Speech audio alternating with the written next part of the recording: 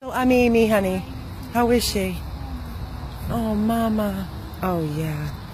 Come on, baby. Let's go inside. He's all matted. Look at his eye. Is it a boy? Do you know if it's a boy or it's a boy? Did he put the window down for them? Are you sure? Oh, my God. They left him like this? 2 days. 2 days in a park? And you know what the crazy part is? That I was supposed to be working today. You took the day off. And I went to the park. And, like, nobody was... It's meant to be. Good. No coincidence. And if it wasn't for Jessica posting it on Facebook, I mean, I was crying and crying and crying. And I couldn't stop crying and I didn't know what to do. Let me see. He's all matted. He's dirty. Tiffany, hold him. Just, I want to see what his condition bugs is. are going in his mouth. His teeth are horrible. I want to see his body. I want to see his condition. So His back tiny. foot, Can he walk? He was walking, but his back foot was kind of like...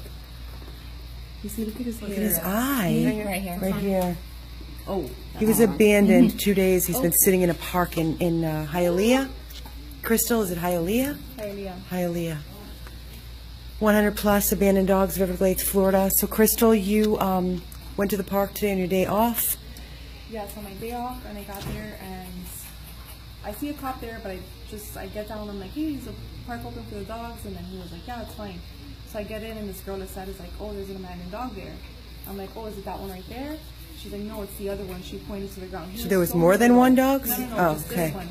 But he's so little that if she wouldn't have pointed at him... Was he just laying on a blanket? He was laying down on... No, he didn't. This is my blanket. Okay. He didn't have anything. So he was just laying there. Laying there in the shade on his side, looking...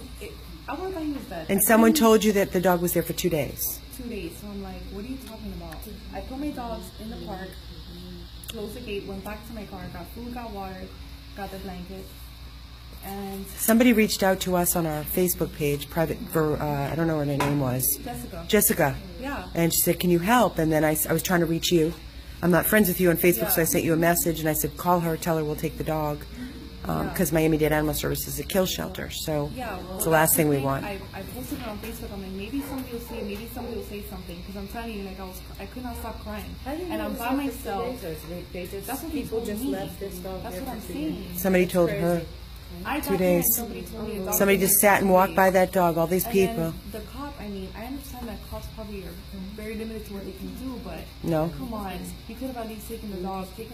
If they see a cop walking into a shelter or somewhere with a dog, they're probably going to give him attention right away, right? So the cop knew the dog was there and just left the dog there? I got there and the cop was like, hey, do you want a dog? Are you serious? What do you mean do I want a dog? He's like, yeah, there's an abandoned dog there. Thank you so much for caring enough to stop and really, put everything you have into it to help this poor dog. I'm a big animal activist. I always keep food in my car, but honestly, I give all the credit to Jessica because I was by myself. I had my dogs. Well, thank you, Jessica, for reaching out to 100 plus abandoned dogs of Everglades, Florida.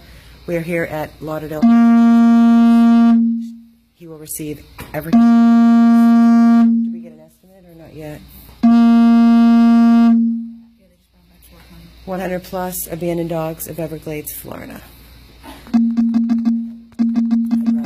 What's your name? I needed more.